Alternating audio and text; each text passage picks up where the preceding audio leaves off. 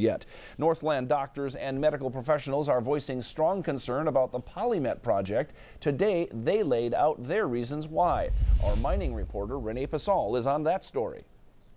This more than 2,200-page document doesn't have enough information in it, according to a group of 46 doctors and nurses. We find it quite troubling that there is an absence of professionals from the Minnesota Department of Health who've been involved as preparers of this document.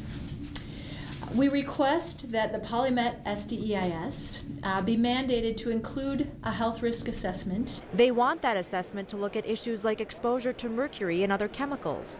Polymet says the SDEIS report includes this line: sulfate and mercury loadings, two key constituents of concern, are predicted to decrease overall.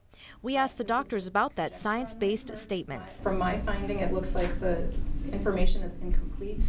So I don't know that that's an accurate statement, that some will go down and some will go up. Pro-mining stakeholders say that it's the doctors' facts that are wrong. Disingenuous fear-mongering, that's unfortunate. They need to do their homework and look at the net reduction in sulfate and mercury as a result of this solid project. The health professionals also want Polymet workers' health to be analyzed.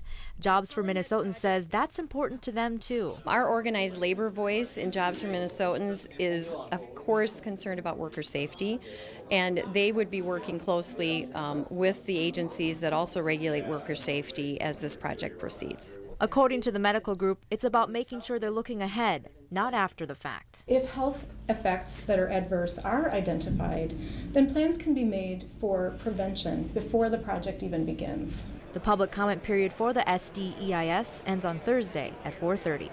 I'm Renee Pasal for Eyewitness News. The doctors and nurses have been invited to speak with Polymet directly about their concerns. Still,